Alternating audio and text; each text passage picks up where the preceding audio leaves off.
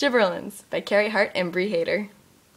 The functions of gibberellins. It stimulates flowering and pollinating by lengthening the upper stem and in nodes, and it has a good response to flooding.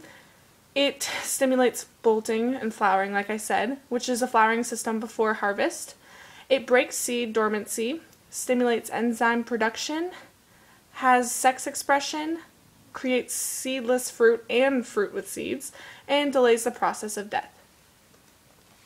The structures involved for gibberellins is that it's produced in the meristem of apical buds and roots, so young leaves, developing seeds, primarily best sites because that's where all the growth needs to happen. The meristems are regions of plant tissue found at the growing tips of roots, so it's right where everything is being grown. Apical buds are the buds at the tip of the stem, the very, very tip. So it's produced here because it is a growth stimulant, and these are where the plant is going to grow more. The effects of our hormone.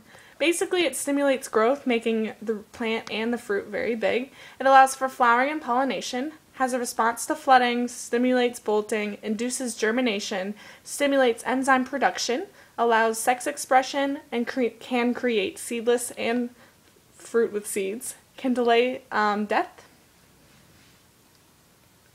So gibberellins is by far the best hormone to have in a plant because it produces seeds so it can reproduce, but at the same time it also can produce seedless fruit, which is a lot better for, whoever wants to eat the fruit, if you want to sell it. And it makes the plants go really big because, like I said, it is a growth stimulant. It stimulates pollination and flowering.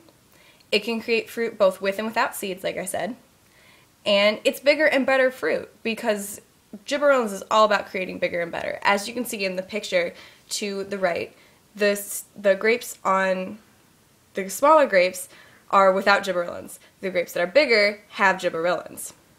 And it delays the death in leaves and fruit, so the plants last a lot longer.